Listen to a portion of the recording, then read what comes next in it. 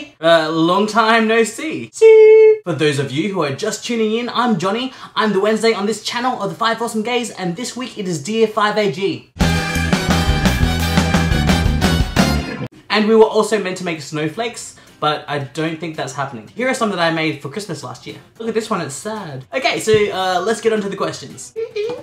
So this week I'm taking questions from Twitter. Look. Follow me if you know what's good for you.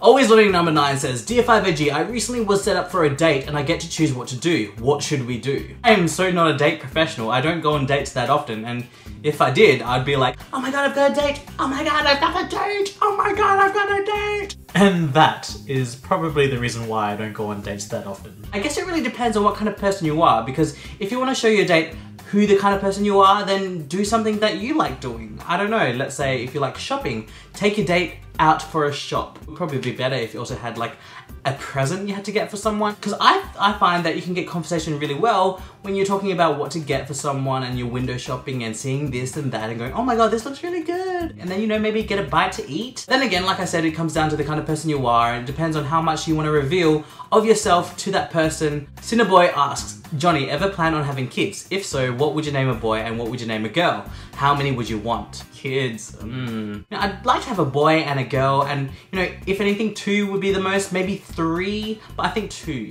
Boy would be named Phoenix. I like Phoenix, and the girl would probably be either named Faith or Dior. Abdul Samara. Sorry if I mispronounced that. Do you ever feel like a plastic bag?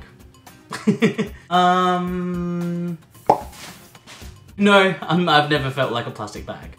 Brit Loves Billy asks, what's your favorite shirt? I'd say it'd either have to be this one, which is plaid because I like plaid, or this one because it says, I just want to ride bikes with you, and I think that's really cute. The ironic thing about this one is I can't even ride a bike. Haley Talks asks, if you had one, what was your nickname, pet name growing up? Up until year 10 in high school, I was actually known as John, and Johnny became my nickname. I just decided to tell everyone, just can you start calling me Johnny?